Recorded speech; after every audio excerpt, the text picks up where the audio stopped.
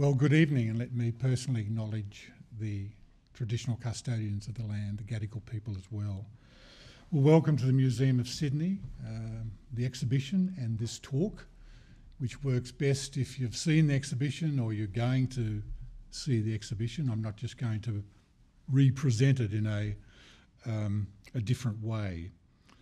And I want to cover four things for you this evening. One is how the exhibition came about, how the potential content and coverage was narrowed down, and what was left out.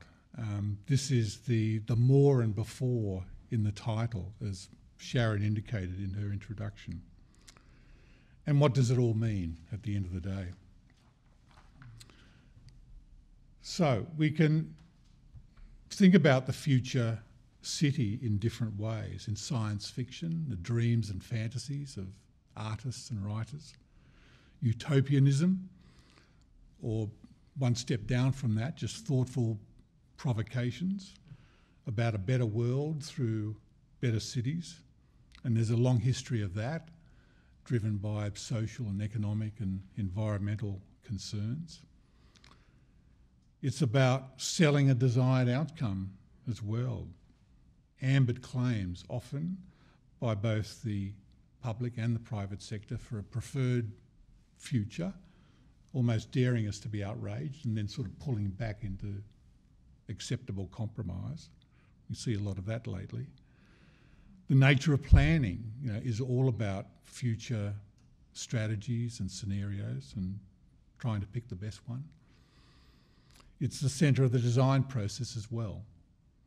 A similar everyday procedure of evaluation, refinement, rejection, replacement, selection.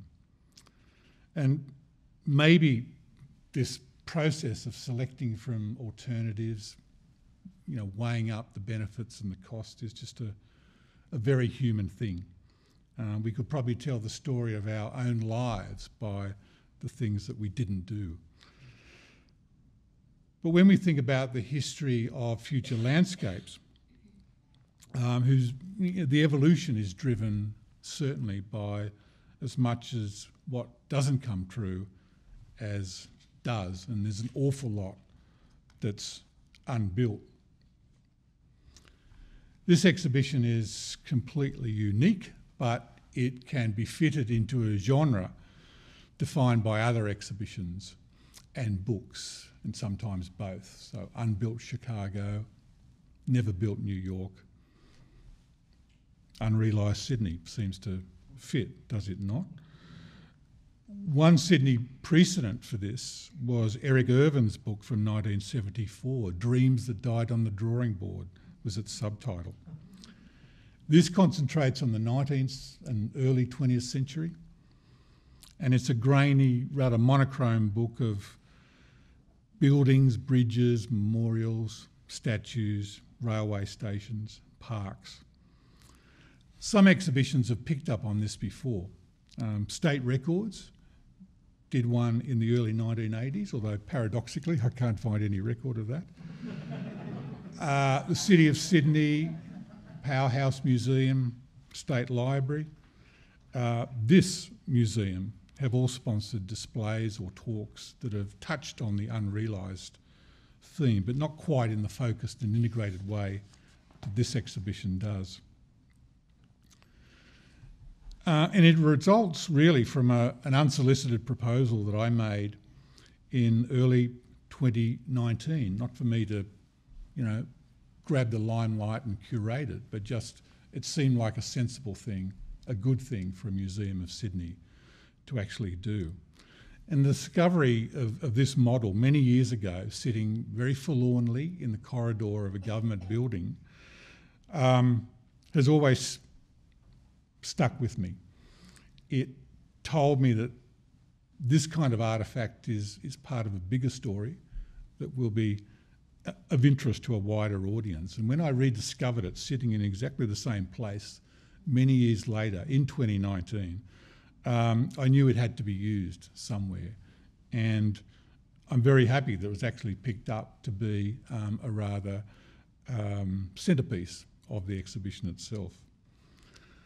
So the museum people took a couple of years to make up their mind, but from the time that they did want to go ahead, things really moved into being a collaborative venture.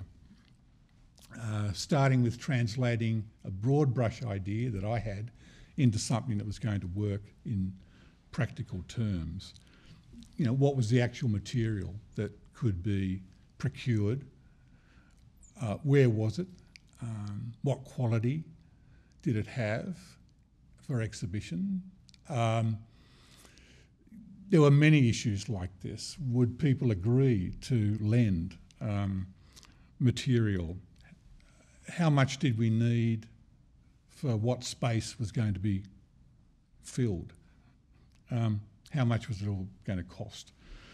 So I've soon appreciated the complexities of putting something like this together, and came away in admiration for the professional team here at Sydney Living Museums for the succession of always interesting public exhibitions that they put on for us as members of the public. So in March 2021, planning began for the exhibition in earnest. And this is an early stab at the sections or themes which I saw as making up the exhibition. Of these, only 5 of them, the highlighted ones, actually made the final cut. And that happened for different reasons. I've alluded to them already. We needed a sharper focus. How were we going to define Sydney? What time period were we going to deal with?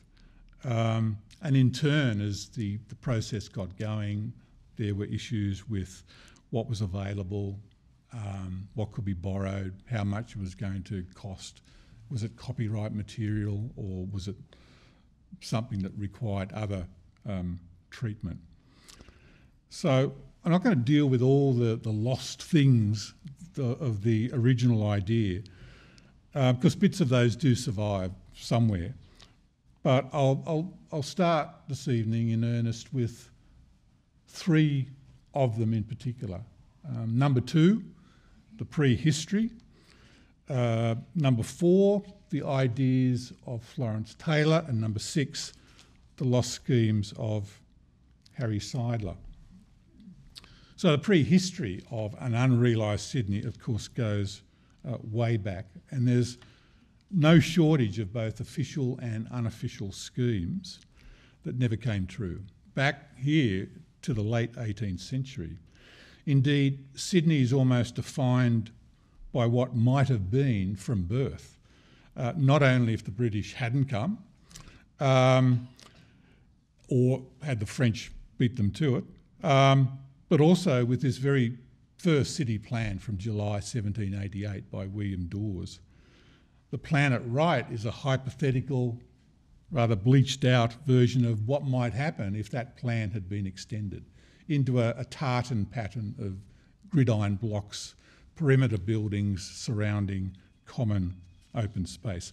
Of course, Sydney's development was much more makeshift than either of these plans convey.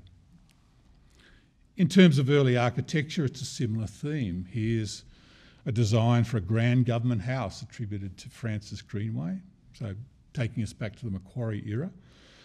And it captures that mood, that move, if you like, at that time towards a more permanent and prouder urban presence. Let me jump to the early 20th century and the Royal Commission on the Improvement of Sydney and its Suburbs in 1909, which recommended many infrastructural and aesthetic improvements. This scheme for Belmore Park, opposite Central Station, was an extraordinary statement for the era, influenced by the grand Georgian crescents of British cities, the dream of John Sulman. There's a whole narrative about various harbour crossings, both tunnels and bridges. Here from 1922, Francis Stowe's 3-legged bridge between Millers Point, Balmain and Waverton via Goat Island, or Meemel, as known by the Gadigal people. Not something that would be remotely considered today, or at least I hope not. The Bradfield era brought an actual bridge, a city circle underground, remarkable achievements for the time, still are, and also, however, dreams of an extended metropolitan system, and as we see here, a remodelled city of noble buildings and open spaces. Inspired by a visit to New York, Bradfield designed several big office buildings, which he called giving unsurpassed views to flank and define the entrance to the Harbour Bridge. The Roaring Twenties, as they were called, was a peacetime decade of growth and optimism and produced many futuristic ideas. Here we see an alternate vision to Bradfield's Southern Bridge approaches that recalls the kind of schemes with towers and multi-level circulation systems being suggested for other cities at the same time. Visionaries were beginning to look at Sydney seriously in 50 years' time. This is by Norman Weeks, city surveyor for a time, and also in the early 1950s, the chief town planner for New South Wales. The detail in the image is extraordinary. It's labelled Sydney's future airport. And bringing it up close, it turns out it's looking at Hyde Park, surrounded by skyscrapers, one of them growing out of St Mary's Cathedral, bottom left, and with flocks not of seagulls or pigeons, but micro personal aircraft ferrying people back to their high-rise apartments. So this transportation fixation continues into the post-war period, and the exhibition picks up on that. There are many projects that we could have included. Auto mobility, if I can coin that term, is the big theme here, both in the popular and the professional imagination. All of these schemes from 1947. First level pedestrian skyway system in the city centre. We get some of that later in the 1960s. A freeway linking all the eastern suburbs beaches, and an underwater car park for the botanical gardens. Merited consideration, said the city engineer at the time. One example of the industrial designer Charles Beauvais' work from this time is captured in the exhibition, but here's another one of his schemes for an elevated tram network linking Central Station and Circular Quay. He called it the SOS, standing for Silent Overhead Service, with rubber tyres avoiding the usual clamour and clutter associated with this technology. Too much planning, even today, is obsessed by motor vehicles. And that was particularly evident in this scheme when someone thought it was a good idea to demolish the Queen Victoria building as being too old, too ugly, too inefficient, and replacing it with an underground car park. So Florence Taylor was the second thematic focus that was cut. Only one of her schemes is featured. Florence was the first registered female architect in New South Wales, better known as an editor of building, architecture and engineering journals, and she was the queen of improvement schemes from the 1920s to the late 1950s. She was very right-wing, a feminist, with a remarkably successful business career. Her centre of operations for many years was Loftus Street, not too far from where we are tonight, and her presence there is marked by some of the public art in the Quay Quarter precinct. There don't appear to be too many of her original drawings left, and that's one reason why we didn't pursue her into the final exhibition. This plan looks like one of those originals.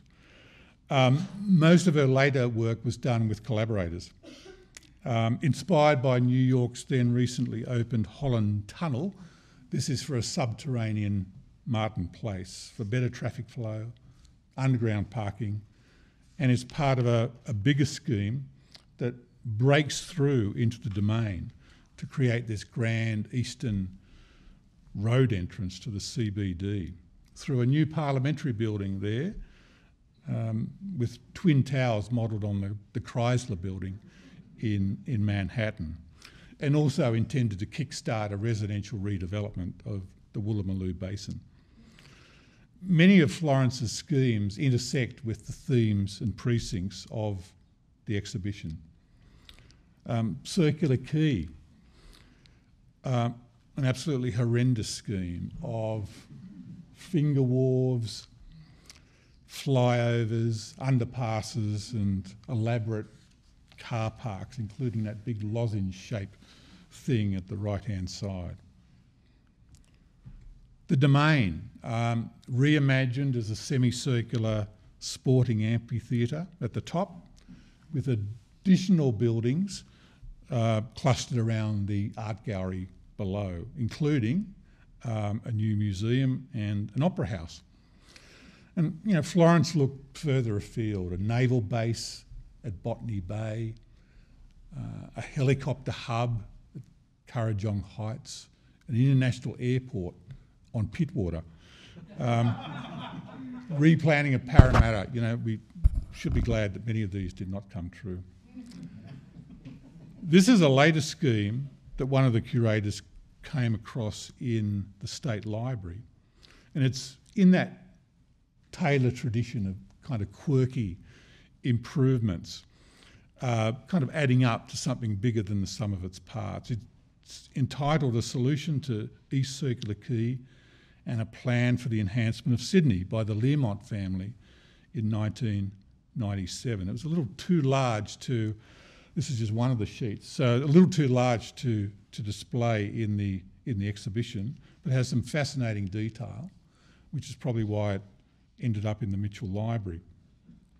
But unlike Florence Taylor's sort of development fetish, it's more about stitching together a more pedestrian city through walkways, plazas and other open spaces.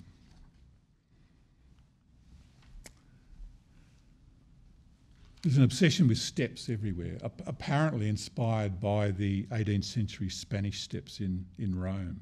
Plenty of new statues scattered around, most of them honouring colonial events. Big waterfront park on the left, anticipating Barangaroo, and below it, with a pink perimeter, a big new commercial development, a promise of things to come. The scheme actually left Macquarie Street intact, but did propose a skywalk all the way to King's Cross, with railway underneath and pedestrians above. And it looked at roofing over the Carl Expressway and bits of the beginnings of the Eastern Distributor for parks and playing fields. The third focus that didn't quite happen, although he is certainly represented in the exhibition, was Harry Seidler. Wanted to pick up him as a sort of representative spokesperson for sort of international modernism and its impact on the built environment in Sydney. So here are 6 projects that are not in the exhibition that he was involved with. The McMahon's Point urban renewal proposal was designed to save the area from industrial development and delivered us Blues Point Tower in the process. This was really the first worked out and well presented urban renewal project of the era from the late 1950s, and it very much set the pattern for what we see, starting with the rocks, in the Unrealised Sydney Exhibition. At right, an international trade centre proposed for the site of Luna Park, with very distinctive Seidler-shaped buildings, continuing here into a rock scheme from the early 1960s, apartment blocks, and on the right-hand side, a wave-shaped building conceived as the counterpart to the sails of the Opera House for East Circular Quay in the 1980s. Planning for what became the MLC Centre led to some expressive shapes and a scheme on the right for a massive reworking of the CBD with towers and plazas marching all the way from Castlereagh Street down to York Street. And the General Post Office is lost somewhere in this forestry. Seidler clearly made a difference to Sydney, but as we see here, he had even bigger plans. So what these three unrealised bits told us was to be more selective in our focus. We couldn't do everything. And so the exhibition concentrates on the time and space that's captured in this image. So it's, you know, the harbour CBD in mainly the post-World War II years. So now I want to touch bases with all the featured precincts to pick up selectively on some of the things we didn't or couldn't include for various reasons. And one of these was visual quality. So some of the images coming up are working rather than exhibition quality pictures. Pre-World War II schemes which provided some sort of context or preamble, precedent, were largely not included, so I've snuck a few back into this presentation tonight. Let's start with the site we're on. You know, this was a very important colonial place, and in the 1980s, when it was still, you know, a car park and temporary structures, there were two major competitive processes designed to arrive at an agreed solution. And that's covered in the exhibition, but there were two earlier schemes of note that we have a record of. This proposal was examined by a parliamentary committee in 1899. A 6-storey sandstone building designed by the government architect, Walter Liberty Vernon, to house 4 government departments and a museum, no less, in the basement. The committee recommended against the project until the government had done sort of due diligence about what office accommodation it actually needed to do, and so the scheme was dropped. This 1933 image from Florence Taylor's Building magazine shows a proposed, although it looks much bigger, 12-storey Art Deco style public building, also designed by the government architect. But 1933 was not a propitious time for putting forward such expensive buildings.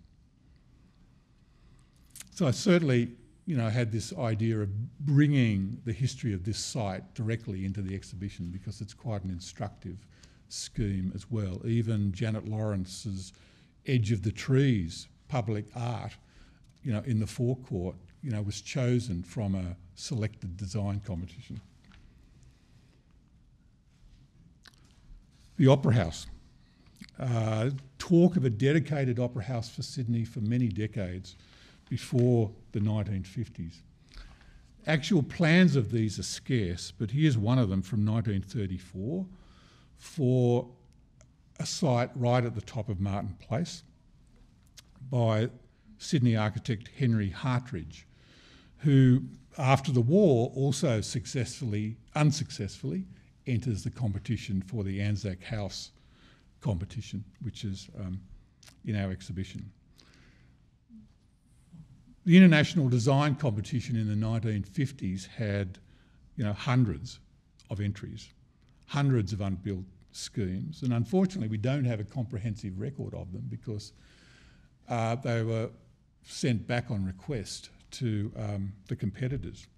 And the exhibition here, you know, tries to bring together the best images of what we found survived. Harry Seidler's scheme is there in the revolving display of kind of monochrome boxes, and I'm sure the inspiration here is what is now the David Geffen Hall in the Lincoln Centre in Manhattan, which was being designed at the same time. Seidler was very much his own man, as most of you would know, but becomes a very public supporter of Utzon in his sort of battles with the state government. The competition didn't really attract the cream of the world's starchitects of the day, but two interesting competitors do stand out. One of them, featured in his black and white entry, is the Austrian-American architect Richard Neutra, who's best known for his streamlined international luxury houses in Los Angeles. This image, which I've secured just recently from his papers at the University of California, provides a colorised version of his entry with a small performance hall on the right-hand side, and then a curved arcade round to the main opera theatre at the tip of Bennelong Point.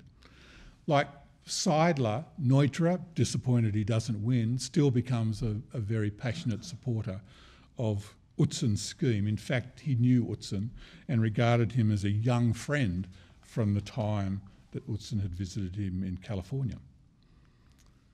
The other notable competitors, a duo, were Peter and Alison Smithson. Their names buried away as members of a larger British team, and they are best known now as leaders of brutalist architecture. And they liken their design to a flower, and the patterning of the ceilings to the scales of an armadillo. There's also talk about a Chinese lantern being invoked. It's at moments like these you begin to speculate on how these unrealised buildings might have changed architectural history, you know, the history of Sydney, certainly the careers of these designers. The original idea was for the exhibition was to deal with the CBD as a whole. That was too big, so we kind of pulled it back to Macquarie Street with its own interesting proposals, certainly going back as far as the 1909 Royal Commission, part of a larger package of proposals, as you can see here, with new roads through the domain, clearing away the clutter around St James's Church, demolishing Hyde Park Barracks to make way for new law courts and a bunch of other beautification works. And some of these ideas hang around as good things to do for decades. Here's a rough sketch from 1940, author unknown. Many schemes wanted to get rid of the Victorian era Sydney Hospital, which was designed by John Kirkpatrick, probably best known today as the architect of the old stands at the Sydney Cricket Ground. But rather than relocate the hospital to the suburbs or push it back into the domain, this scheme reworks it and expands it on the site, but in the process taking out the historic Mint building and of course Hyde Park Barracks as well. 1940 scheme, building on the right, new law courts, an enduring fixation, and on the left it was an optional, could be a new Parliament House, could be an opera house, could be a conservatorium. And in the middle, a public square opposite Martin Place. This is done by the government architect of the day, Cobden Parkes, who was, believe it or not, the son of the 19th century Premier, Sir Henry Parkes. A murky image of an important but unrealised 1945 scheme. Premier McKell, later a Governor-General, had recently returned from a trip to South America and the United States, and enthused by what he had seen in LA and Rio, he recounted to a reporter whole avenues and blocks reclaimed and demolished in tremendous modernisation schemes. So that, was saying something of the values of the time, picked up by many of the designers and accepted by the community as signs of progress. So we've got a big bell tower or carillon bordered by a national theatre, a new art gallery, and of course the unavoidable law courts. There's a newspaper reproduction of this image in the exhibition. It was by the Town Planning Branch of the Department of Local Government, and its chief author was Nigel Ashton, who was later chairman of the State Planning Authority and a member of the Heritage Council. So this captures a larger plan at work to kind of rebuild a government centre worthy of sort of the late 20th century around Macquarie Street. Public Square as a centrepiece, new parliamentary building and so on. The most problematic feature here was the high-rise tower, which predates the state office block, which has kind of now disappeared in turn. But that was the most controversial element. And certainly, even in this scheme, though endorsed by government, begins to get pushback from the community about, we don't need tower here. We don't want to compromise the domain. Circular Quay has a long history. It's a real hotspot for controversy, and that continues to the present day. I'm not going to go way back, but John Bradfield's scheme from 1928 clearly points the way towards what we have now, with both an overground railway and an elevated roadway. The opening sentence of the unreadable caption, probably written by Florence Taylor, says this: "It speaks much for the ability of the Harbour Bridge and City Rail engineer that he can produce an architectural scheme of the above magnitude and merit at a third attempt. But many architects produce hundreds of sketches before being satisfied with the finished result." So to pick up on the theme of the exhibit. This scheme was pretty locked in, but others surfaced. For example, this one, I'll let your eyes take it in, it's Circular Quay at the left, by Emerson Curtis, an artist in 1938. In the 1920s, interestingly enough, Curtis had worked with the leading American architect planner Daniel Burnham, whose creed was "make no little plans." So this is Curtis's big plan, and the essential idea is to move Circular Quay station deeper into the city, to Bridge Street, open up the waterfront, put a covered walkway between them, and for good measure throw in a completely remodelled rocks, as you see there on the right-hand side. City Council diligently received this unsolicited proposal and did a whole report on it, but felt it was maybe a bit too expensive.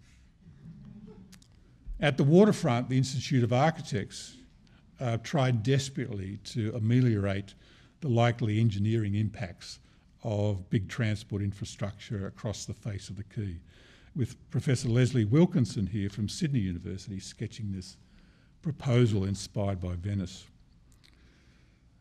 There was an ongoing debate about the best architectural treatment once everyone knew that something was going to happen. So here we've got a contrast from the front page of the Sydney Morning Herald between a rather dowdy neoclassicism on the top and a kind of a lighter touch international modernism below. We jump to 1964 and a real out there prospect by architect Bill Wheatland, who was an associate of Jörn Utzon.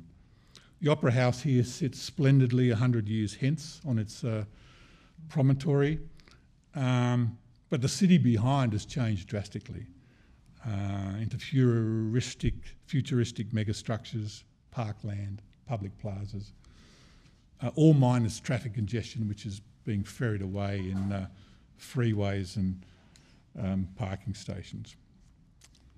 back to reality land, or is it, is this people mover proposal to solve the parking problems of the Opera House, ferrying customers in sort of lightweight overhead fiberglass gondolas from near where the International Ocean Terminal is to the Opera House proper. That's from 1972. Picked up in the exhibition is the big concern from the 1960s of preserving a valley view across the face of Circular Quay, with the AMP, the old AMP building on one side, and what becomes Goldfield House on the right or the western side, behind the Carl Expressway. So this and other proposals for towers bang in the middle of the valley were very challenging to both the City Council and the state government at the time. They upset that sense of symmetry and helped prompt that drive for better controls and alternative schemes later on. Such as this one by the architect Tony Roddy for the Keyhole Committee in the early 1980s, intended to replace any high-rise building south of the Carl Expressway and in the middle. Here, delivering a bicentennial memorial park for a First Fleet landing site. That's when we thought that's where the landing site was. But in the process, as you see on the right-hand side, kind of recreating the shoreline of the Gadigal lands. The Institute of Architects was very active in the 1980s, searching for ways forward, and this provocative grand triumphal arch was the work of three leading architects, then and now, Richard Laplastria, Peter Ireland and Ken Marr. It was, in a sense, taking any building out of the sensitive colonial site and site that would acknowledge, the original inhabitants of the land, and pulling it out, sticking it perhaps a little uncompromisingly in the middle of Circular Quay, but also delivering, commercial spaces and a big rooftop leisure space that would help pay its way. East Circular Quay, if you've seen the exhibition already, it's kind of a subplot in the Circular Quay narrative.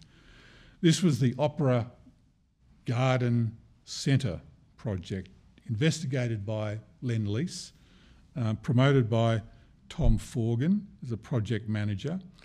And this, I think, first drew the public's attention to the fact that something was going on at East Circular Quay, and the likely removal of the string of undistinguished early post-war buildings with either a new wall or gobbling up all the floor space into a tall tower, or, as we see in this scheme, a combination of both.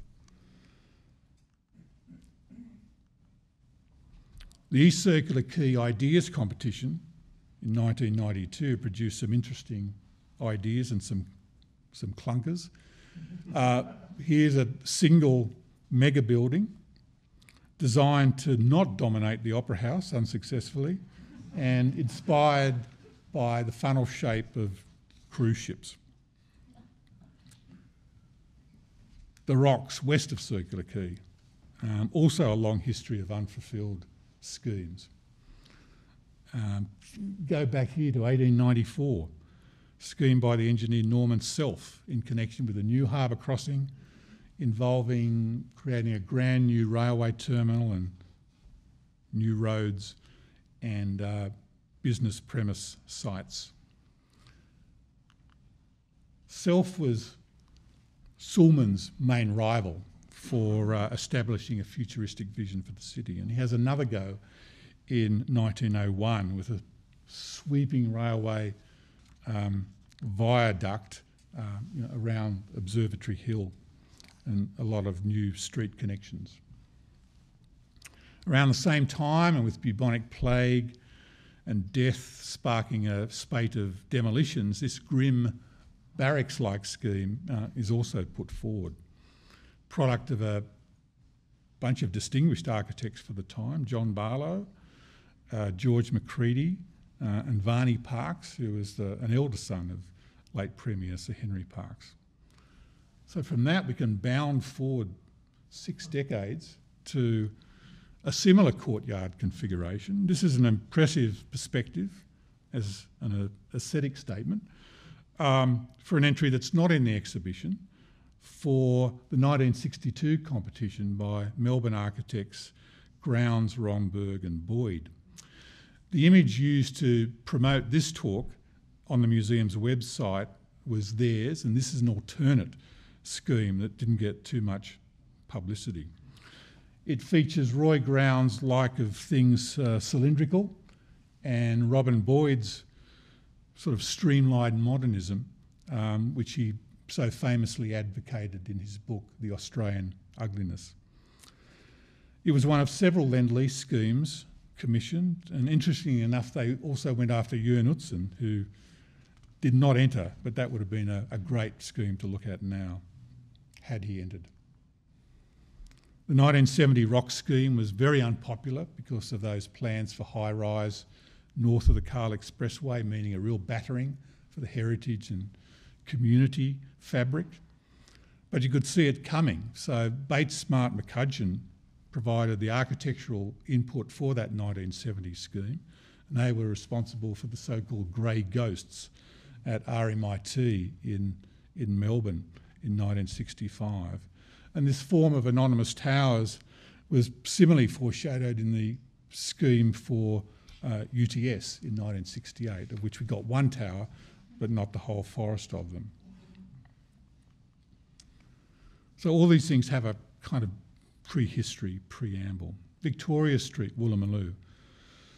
So Victoria Street in Potts Point, overlooking the Woolloomooloo Basin, was within the state government's redevelopment area that's covered in the exhibition in the late 1960s. And it becomes a real battleground between the developers, the Askin Liberal government, the community, the Builders Labourers Federation, squatters and the police. This is where Juanita Nielsen disappears in 1975. So it's not really dealt with in the exhibition because we couldn't readily find quality exhibition material. Wendy Bacon's oral commentary, if you've got time to listen to it, helps fill the gap. But it was these 3 proposed towers by Peddle Thorpe in the image of a trio of Australia's squares that really began to spark alarm bells. When they were howled down, Ken Woolley, a distinguished architect, obliged with this new scheme a gigantic stepped apartment complex for the developer. This was supported by the National Trust, but still opposed by the Victoria Street Resident Action Group and remained unrealised. But this clash between developer, community and architect is captured in not one but 2 cinema release films soon after. Some of you might remember them. The Killing of Angel Street by Donald Crombie and Heatwave, directed by Philip Noyce and starring Judy Davis. In Heatwave, the architect's dream project, which was called Eden, directly invokes the Ken Woolley scheme.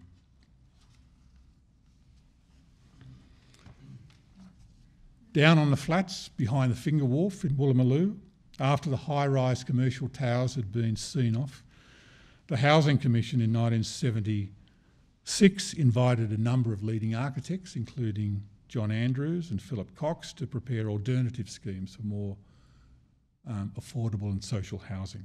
So community comment via consultation belatedly becomes the order of the day. This scheme was said to be based on traditional London squares, but looks a little like that barracks scheme from the Rocks in 1900. Were there more time and space in the exhibition, we might have taken the Woolloomooloo story further. You might remember the plan to get rid of the Finger Wharf in the 1980s 80s, kind of unbuilt, unrealised. Paul Keating, who has sort of selectively insinuated himself into high-profile Sydney design debates through the years, wasn't a fan, felt it sterilised Woolloomooloo Bay. So the environmental impact statement that was done for its removal envisaged a new 400 berth marina, perhaps an alternate privatisation of blue space. It's prevented by a green ban, prevented by the rallying of the Friends of the Finger Wharf group. Interesting image here, sort of airbrushes out the whole naval complex on Garden Island. This one does as well, but deliberately, a speculative project from 2017 for the Urban Task Force, a Sydney kind of property lobby group. The idea being to explore a post-naval future of housing, cultural buildings, heritage sites and so on. The final site I wanted to cover, Darling Harbour, also has an interesting prehistory, but compressed into a rather short period in the 1980s. When Labor Premier Neville Wran, inheriting this kind of clapped out precinct, envisaged it as a site for a World Expo in 1988. Feasibility study was done in 1980 by a joint Commonwealth State task force, evaluating a number of possible sites, and Darling Harbour was recommended as a feasible one to, as you see, crowd in a whole bunch of pavilions, auditoriums and car parks. This was the project that was eventually lost to Brisbane for its South Bank Expo.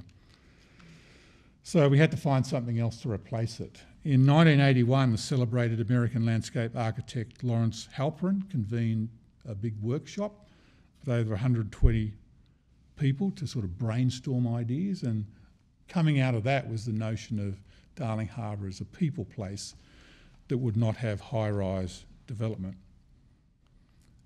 Although others disagreed with that vision. Ian Yates was a businessman, ran a security company and owned a big slab of Darling Harbour, most of which otherwise was in state ownership. And his scheme was for all sorts of commercial towers, floating restaurants, cable cars. The state government, went through a process of evaluating different schemes. This came out of the Premier's Department in 1983.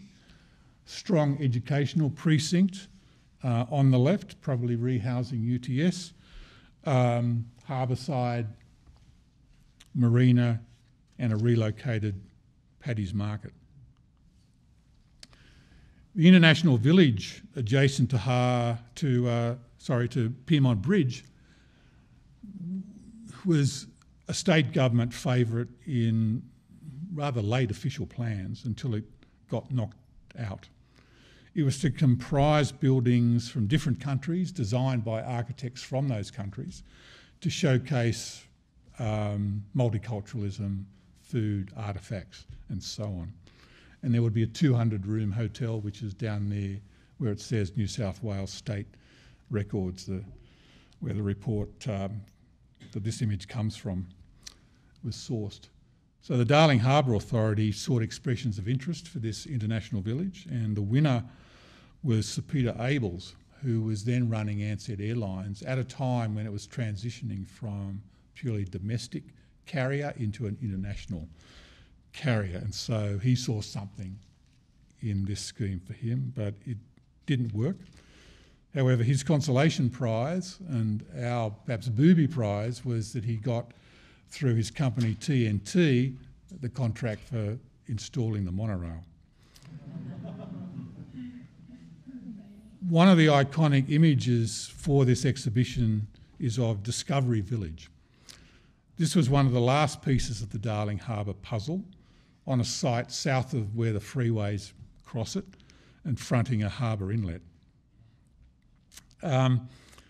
This was seen as a electronic entertainment zone dominated by that huge spherical circle vision theatre offering sort of 360-degree projection.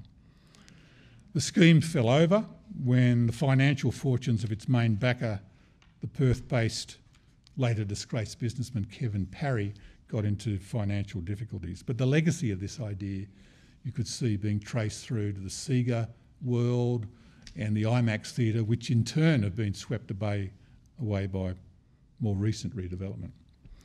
The most flamboyant fantasy land was Project Sunrise, not to be confused with Alan Joyce's non-stop flights to the Northern Hemisphere. Here the main inspiration was Disney's Epcot Centre in Orlando, Florida. Epcot standing for Experimental Prototype Community of Tomorrow. So the aim was a participatory, high-tech, educational, technological experience. And so there's an oceanarium, there's an adventure park, there's a movie world, there's an Aboriginal sacred cave, there's hotels, office spaces, educational facilities, exhibition centre, conference centre, waterfront housing, retail precincts inspired by Venice and Fisherman's Wharf in San Francisco. All too much to bear, but probably reminding the state government that there could be a fun element in what Darling Harbour became. The submission forms part of the exhibition here. You can see it sort of digitised, changing pages. And there are some very interesting artistic visualisations in them. Some of them are not great quality, but there are several that are cut above. And these are the work of the British artist Roger Dean. So this is his Piedmont Bridge as an electronic community of tomorrow. So this is very much at the dawn of the computer and the internet age. Towers, these sinuous structures, mushroom-like domes as well. Here's another view of the Piedmont Bridge on the right, and on the left the sort of Discovery Fun Park, described as a digital Tivoli Gardens after Copenhagen's famous amusement park. If the surreal enthusiasm here looks familiar, it's because Roger Dean, probably best known for the many album covers he did in the 1970s. The curious thing, though, is where did all this capital come from, to invent this incredible scheme? The backer was an interfaith spiritual group called Sabad, which is still around, founded by an Indonesian. And it has attracted some high-profile adherents, and to keep with the musical theme, one of them was Roger McGuinn, the founder of the Byrds. They were looking for a site for their world conference in 1988 and hit upon the idea of redeveloping Darling Harbour and then handing it over for the bicentenary at the same time. The key frontman, and I'm grateful to Graham Crawford for this information, was Murray Clapham. He was a global director of Sabad and, I understand, the main financier of Project Sunrise. He was Indonesian-based, former diplomat, turned investment advisor, played one game for North Melbourne in the VFL, racecourse owner, needless to say had very good Labor connections at the time, but not good enough to get this up and running. Even more intriguingly is that when Sabad eventually did come to Sydney in 1989, the focus for their Congress was far more humble, with a series of tents on the gardens of Sydney University.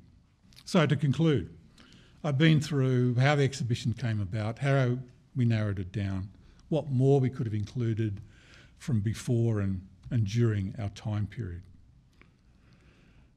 So what does it all mean? Well, I guess that's up to you guys to think about that.